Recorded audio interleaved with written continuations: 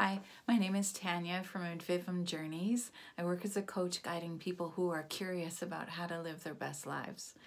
And I want to tell you about a little experiment that I conducted last week. I invited people over for happy hour. As an extrovert, I was really missing the sense of connection, relationship, and some face-to-face time with our neighbors. And so I invited them over on a Sunday afternoon for happy hour.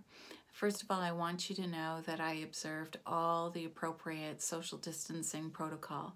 So before they arrived, I went out and I drew some circles on our driveway and measured these circles to be 9 feet or 2 meters apart to ensure that we were respecting appropriate social distancing.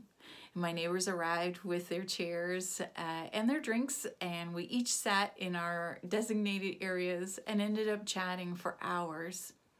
It was really good just to have some time where we were disconnected from the strain of being in social isolation and reconnected with one another.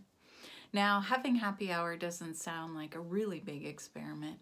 What I want to share with you, however, is what I noticed was going on before I invited people.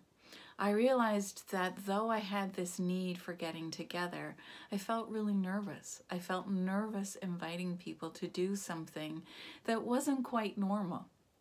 Something that was out of the usual way that we do things. And I needed to overcome this hesitation or this voice that says, well, that's not the way we used to do it. I notice that this voice is apparent in some of my clients and in some of my friends, where we get attached to the way it used to be done. And we want to feel the comfort of the normalcy of what I know.